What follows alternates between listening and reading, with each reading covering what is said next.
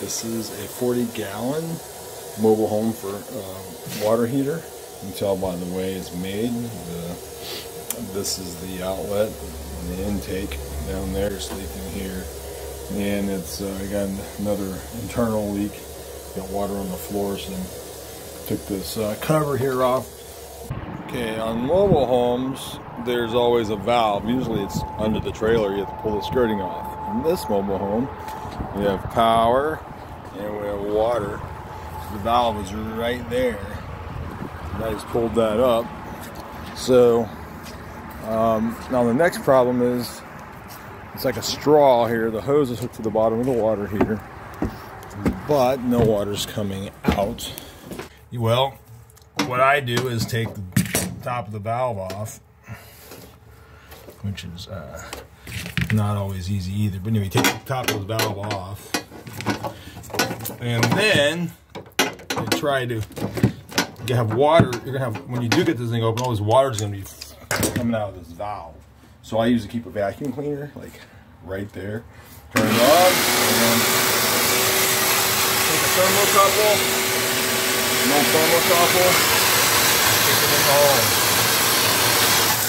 There we go. And draining the water out in the backyard. Now, I don't see it draining anymore from here, but I do see some steam, so I think it's still going. Now, it's important to mark the hot side or the cold side. I actually mark which way the water is going. This is 3/4 inch packs. So once you let some of the water out of the tank, then you can disconnect. You know, the other on this one you can disconnect it. Otherwise, you have water coming out on the floor.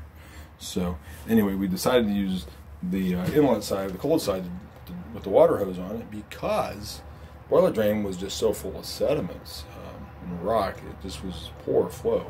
And we don't want to be here all day. So here we go. Step 3. So now all the water's gone in the mobile home water tank here, and we can tell that because you can move the tank with your hand. We did disconnect the electric, and there it is up there. I pulled it out of there, disconnected the wire nuts, and put it out of my way so we don't get stuck with a piece of wire. We got the power off, so we're not going to get juiced, and we don't want to be juiced.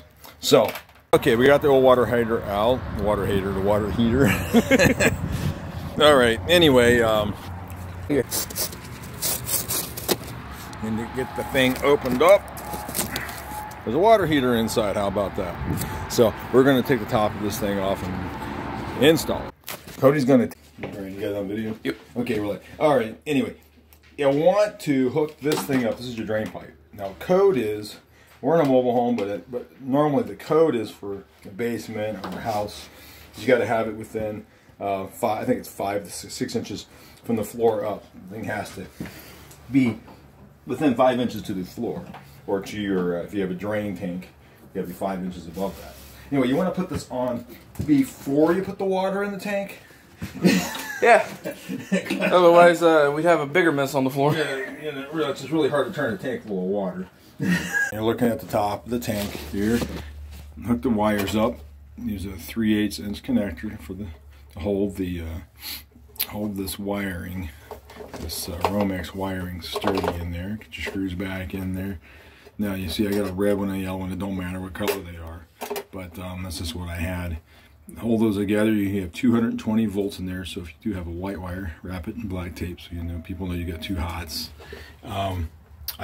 Before I put any of these connectors, Cody's got here, but the connector, you see it's got a rubber seal on the bottom of it.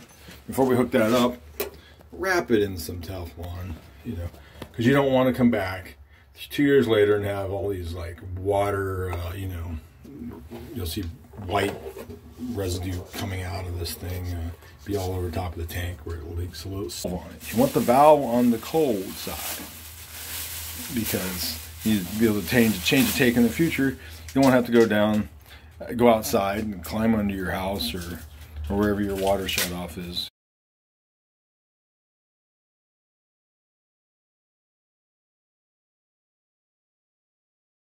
Dave again. Just one. Yeah. He's bleeding the air off. Anyway, we filled the line, opened up the hot side on the bathtub. Close this thing off when you hear water coming out of it. And open up your bathtub. Open up the bathtub to let the water out.